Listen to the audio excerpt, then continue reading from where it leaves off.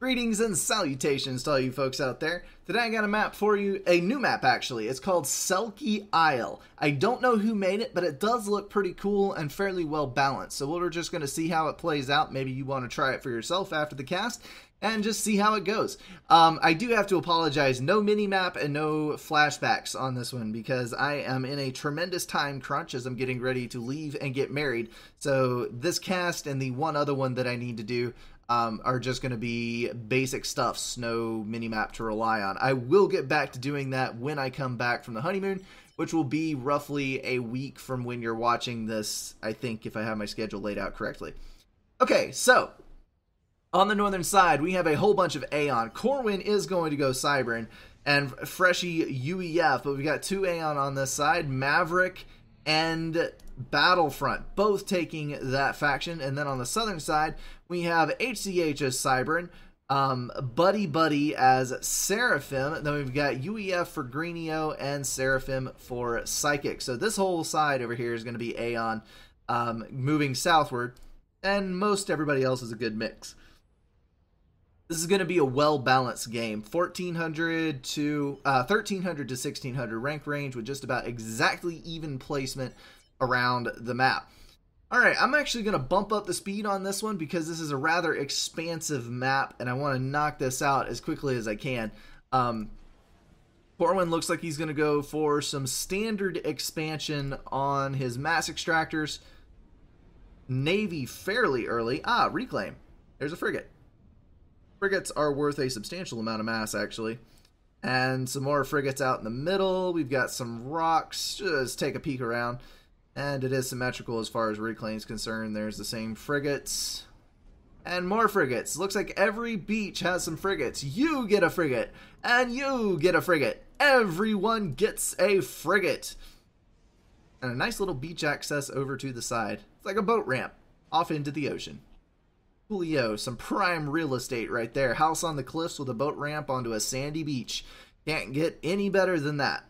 So, it looks like we're going to have a lot of early Navy in play, which is a good thing. Get frigates out, hopefully pull the Navy denial on the other team.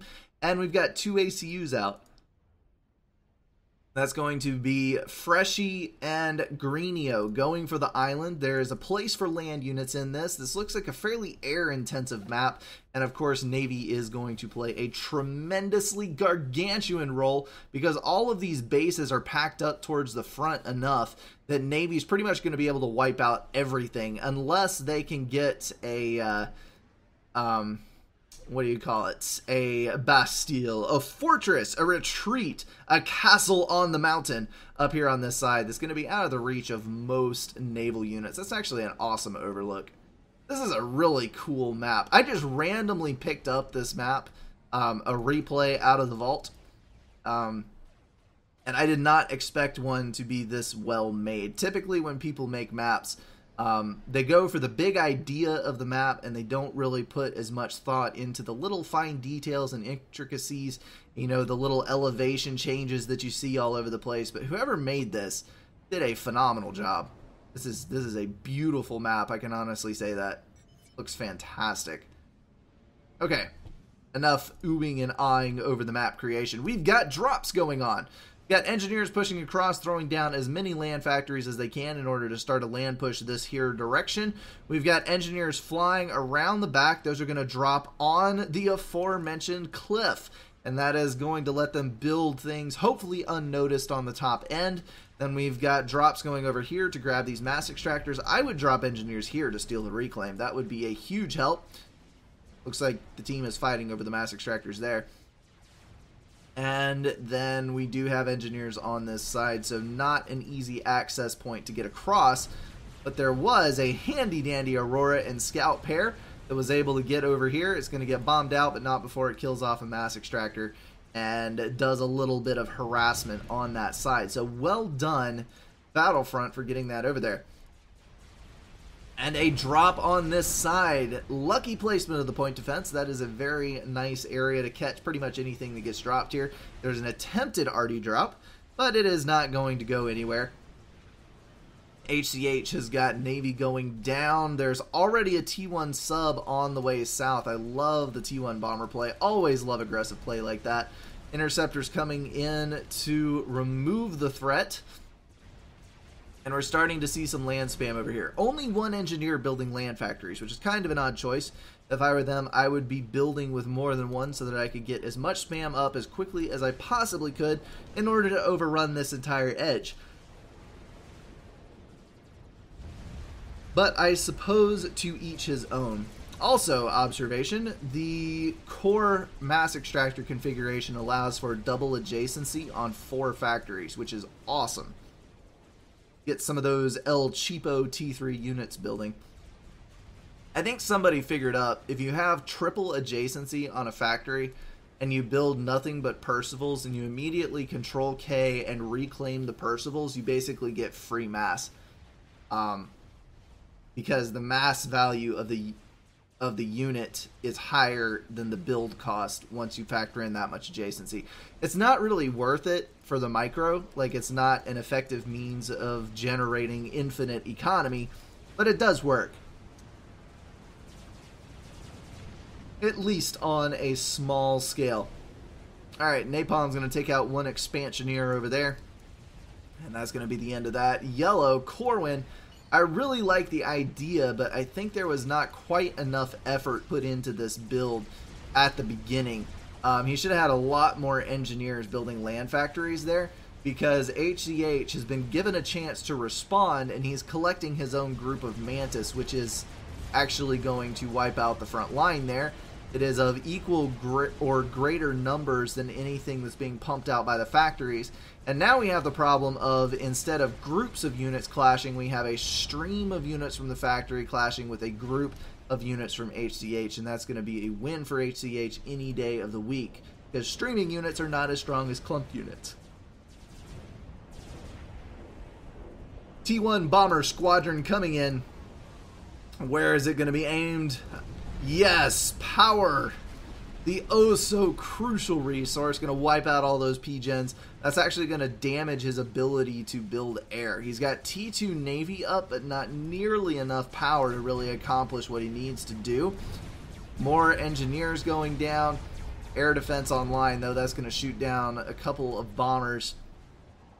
Over the next 2 passes or so, that's going to kill all of them. So there goes the bomb, trying to get it landed on the air defense, but that's not going to work out, and that's going to be the end of that.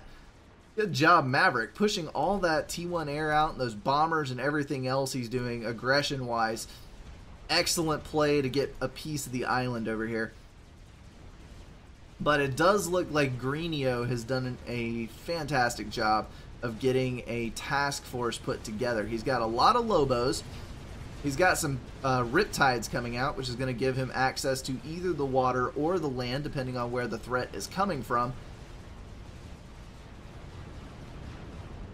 Unless there's a point defense. Then the point defense is going to push him back. So we got a Mantis in the base here. An annoyance, nothing more. Not going to do any serious damage. And a couple of Mantis right there. T2 gunships moving up towards the north. There is Zilch Zero Nada AA mixed in with the mobile forces, and there is a single lonely anti-air turret right there. So the gunships are going to be a useful tool for harassing if these units choose to push out, and I'm actually impressed that Yellow was able to get that many units online. Earlier when we looked, he was kind of streaming, but he must have gotten a clump worked up, and now he's sitting in front of 6 air factories. Only his anti-air is going to go down. That's a problem. Interceptors coming in. Going to kill off one gunship and break for the second. I think that's going to be a successful kill. Nope, he is going to go for the micro versus air. Building anti-air out of the factory instead to try to kill that gunship. I do like the T2 Navy push. I'm not sure how on earth Psychic isn't at the isn't even worse off as far as that power stall was going earlier. He is back online. He's being supported by his teammates is the main reason that he isn't at a total loss right now. And those 2 destroyers will actually come in handy. Gunship is going to go down in just a moment here. Nope, it's still half health. I thought it was a little worse off than that. There's 3 gunships over here now. We've got another player jumping into the air game. Maverick being the supportive team player. I like seeing that. I love it when players actively engage with the map. They don't just sit in their corner and expect everyone else to win their slots. They actively go out and participate in the other areas of the map in order to influence the overall game. 9 times out of 10, a team that is accomplishing that will win over a team of equal or even slightly better players who are all working individually. Greenio building T1 bombers for himself. Still pushing out those units here. He definitely has his foothold firmly established. I don't think he's going to get pushed off the island, but he's definitely not making a whole lot of progress. I like how Freshy is the same color as the civilians. It blends right in. There's a civilian commander. Bet you didn't know they had those. Basically a hostile AI player that hunts you to the death if you dare to step foot in his base. Would that not be great in the normal game? You can make it like a Cybern Mazer-Com. Hidden somewhere deep in the depths of the map, on like a 40k map, you could just hide a fully upgraded commander controlled by the civilians. Anybody who stepped there would die immediately. It would be hysterical. Corwin now has T2 of his very own. He's already got a destroyer and a cruiser out. Gonna get the mermaid to accompany it. Got stealth, got AA, got brutal damage. Check, check, and check. That is a good, solid naval force. Although the mermaid is headed in the wrong direction from everything else. It's going to get picked off by these units here without really accomplishing anything. There's the turn, and it's headed back across to these other units.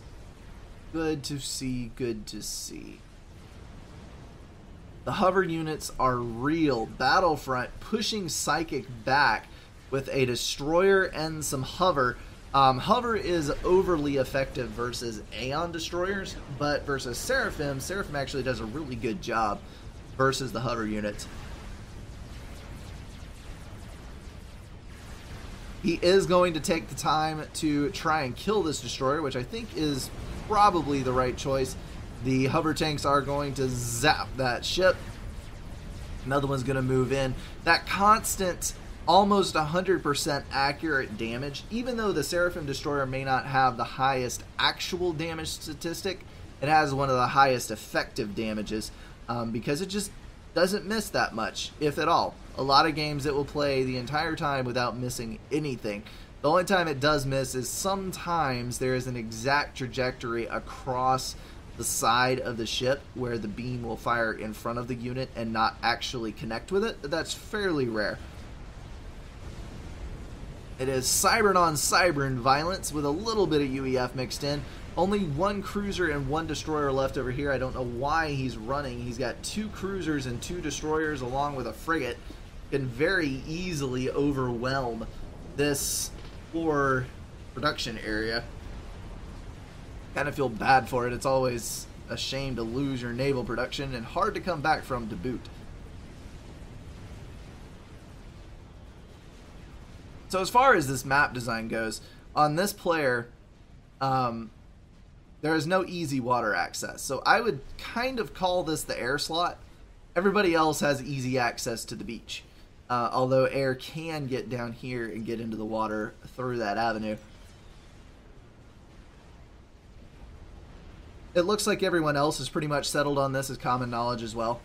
Because Buddy Buddy is also going exclusively air without any naval representation. And that was the death. That's Corwin. Yellow is out of the game. I missed an ACU explosion. Woohoo! As soon as I say that I'm not doing the unit, as soon as I say I'm not doing the flashback, there it is. That was a kill due to torpedo damage, it looks like, just accumulated damage. The AC was in the water trying to defend the build power there. May or may not have had the torp upgrade. One way or the other, he was in the water and taking far too much damage from those navies, and now he's dead. So 1 down on the northern team. that is going to, yeah, no share game. So that's going to put a major dent in the combat capabilities of the northern side. They are doing a better job of holding this island, even making some progress. You can see down here we've got strikers and artillery circling around the back side. They are going to do a fair bit of damage to Purple's base. Huh. HCH knowing the map quite well, so it's a little unfair. Yes, knowing the map does give you a bit of an advantage, although it's not a tremendously good excuse. There is definitely something to be said for playing on the map before and not playing on the map before, but really once you get up in like the 1400, 1500 range, you should be able to adapt to circumstances pretty readily and that not be as huge of an issue. So we've got Psychics dropping, Buddy dropping. That is going to be artillery from Buddy and a whole bunch of tanks from Psychic.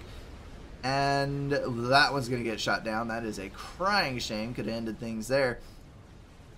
Most of the reason that I chose this game was for the map, because I love seeing new maps to be played. Everybody sends me Wonder games. Everybody sends me Gap of Rohan games. Literally, you would not believe the amount of Gap of Rohan games that I get. I do watch them. Like I watch all the other replays, but gaps, they all kind of follow the same pattern. Not kind of. They all follow the same pattern. And there was a period a couple of weeks ago where I had, I think, 4 days back to back, had at minimum 2 gap games submitted per day. I probably got 7 or 8 gaps back to back to back to back. So people who keep sending those in and then wondering why I never cast your replays, that would be why. Because gap games are typically not very conducive to casting, and I get a lot of them. You should explore, play maps, play new maps, play games in places that you normally don't, and you have a much higher chance of not only having an awesome game, because you know you'll have new experiences and new things to try and new scenery, but you'll also have a much higher chance of getting casted because we all like a variety of maps to look at. Not necessarily the same one all the time. That goes for Settings too. Zooey Fire going to drop that engineer, and that is that. Artillery on the ground. Too close to fire on that T2 Mass Extractor, sadly, and there it is. Apparently, artillery does not friendly fire itself. That is a handy thing to know. There are some units that do damage themselves as far as friendly fire goes, or damage your other units. Namely the Fat Boy, anything with huge AoE like that, artillery, stuff like that. It is interesting to note that T1 artillery does not friendly fire. That is extremely handy. Saves you from wiping out your own army on a continual basis. There's T2 air that is about to be wiped out along with all that build power by those artillery. And HCH is going to move north with some scouts, kind of see what he can expect. Try to maybe push that Navy out of the water. We finally got Navy 1 over on the right-hand side as well. Psychic finishing off those last few hover tanks right there. And he is going to be able to start bombarding the base or dropping things or moving his ACU across or something to end the game because he does not have a naval opponent any longer. Strat Bomber circling the map right up there. Buddy was able to push T3 air out relatively quickly. We do have a few ASF, but it's going to kill off a few mass extractors before it dies. So that Strat Bomber was worth it. Nice production down here, by the way. Buddy does have resource allocation and some PGens, so he is doing fine on power. Well ecoed, my friend, well ecoed. And my mouse scroll wheel is starting to act up again. I do need to do a reinstallation of FA, I think. Having some issues with that recently. Some hover tanks coming out on the bottom edge. That is going to try to do a little bit of damage. But on the northern side here, Frigate's just going to eat these factories alive. Nothing really to be done about it. There's so much damage and HP in those frigates. As far as a mass for mass comparison goes, once they are in your production, there's really no chance of getting it back online again. All of your build power is just going to die. And I think we're just going to watch the slow, inevitable fold of the Northern team. So, as far as what's been going on with me, I have been consolidating my apartment, basically. Getting ready for another person to live here. Have not had I've had a roommate before, but of course not a female living in the house with me. There's a lot of cleaning involved, converting it from a bachelor pad to a home for two, so to speak. It's kind of an interesting experience. Lots of stuff going in the dumpster, lots of stuff going to Goodwill and being sold on Craigslist, and just time-consuming stuff, shifting things, moving things. I kind of feel bad. There's a couple of slightly subpar replays that I've posted as far as the ones that have been in this group while I'm gone. But between being pressed for time and also not having a whole lot of replays to draw from, this was the best that I could do. Typically, over the course of a week, I'll get at least 2 good games submitted. I do like the answering Strat Bombers down here. Battlefront pulled T3 Air in a mighty fashion and has been pushing Strat Bombers across. There are plenty of ASF on the southern side, though, to defend from those, and that's not going to be enough. It did hurt some, but it's not going to be enough to flip the tide of this game. I do like how Freshy is maintaining his Navy spam enough that even though Galaxy class is in the water for HCH, he has been holding them back for quite some time with this hover. I would encourage people to try to send in replays. Watch them before you send them to me. I've had several people send me replays recently where it's just a complete and total steamroll. And while it's fun in the moment to play that kind of game, it's very boring to watch, because when you kill 2 people in the first 5 minutes of the game, it's very easy to see where the game is going to go. Even if it took you, 30 minutes to kill the other 2, once you lose 2 players in a no-share game, that's pretty much GG at that point. And just things like that. Try different maps. Try to rewatch the replay before you send it to me, just to make sure you weren't oh, in the heat of the moment, this is fantastic, or I'm in the groove, and then you rewatch it and then you're like, oh, yeah, there was a lot of turtle in that game. It just helps make my life a little bit easier as far as watching all of these replays and trying to sort through them and find material to cast. Oh, a nuke! What? I missed that. It doesn't really matter, it's for purple. There's the scroll wheel. My occasionally the scroll wheel is locking. Like the scroll, it will not scroll in or out unless I let it sit for a minute. Something is hanging in the interface, and I've never experienced that problem before. So that's why I'm thinking I probably need to reinstall FA before I start playing again when I come back. Anyway, I do greatly appreciate everything that you guys have done as far as kind words, good things that you've said to me and about the channel, encouragement that you've offered.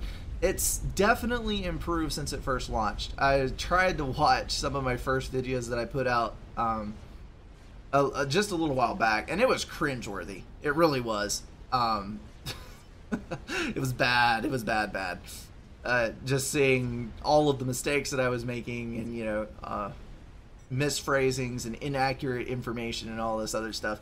I just appreciate everybody that stuck with me through that and up into this. I know this was not the best cast, and this week has not been the best representation. I do apologize for that, but I will be back on track once I return with my new wife, and she is actually on board with doing a dual cast every once in a while. She does play a little bit of Supreme Commander. She has a few times. She's still learning, not really in tune with the RTS genre so far. She just hasn't had a whole lot of opportunity to play this kind of game, but I am getting her into it slowly but surely, and she is more than willing to step on for a little bit and do some commentary with me or some back and forth, and we'll probably see us playing games at some point. She plays Hearthstone and a couple of other things that we can probably spar back and forth with, so you'll see a bit of her once we get back. And I will be back on top of things with a little bit of extra free time so that I can get everything back out to like I normally do it. And I'm ready and psyched to start a new chapter in my life. And, I'm more than happy to share it with you guys. as far as keeping you up to date on details, letting you in on what's going on, and all of that other good stuff. Cannot wait to get married. As of this cast being broadcast, I am probably already, I've already tied the knot, but I can tell you I am psyched right now. I am ready for it to happen, and I'm ready to just settle down and get started just building a home. I know that sounds old and quaint, but being a bachelor is no fun, kind of lonely, and I'm ready to have somebody else here in the house with me, if nothing else. Alright, I think I'm about done rambling here. I see Strap Bomber zipping in on an ACU. That is going to wrap up this game. A little bit of a slow one, but hopefully you got a good impression of how to play this map. If you ever get a bad replay, always just look at it as a learning experience. You can see how the map is laid out, what strategies work, what strategies don't, and what you need to change. I liked the land push over across here, even though it didn't work out exactly as intended. I think with a little bit of improvement, a tweak here and there, that could be very, very strong. How to secure the center island and just the layout of everything. So hopefully you enjoyed this cast in that manner, and maybe me rambling a little bit. If not, oh well, I'll be back with normal content, and just don't hold it against me. Come back and watch when I come back. Alright, enough of that. Thank you so much for watching, as always, and I will see you in the next video.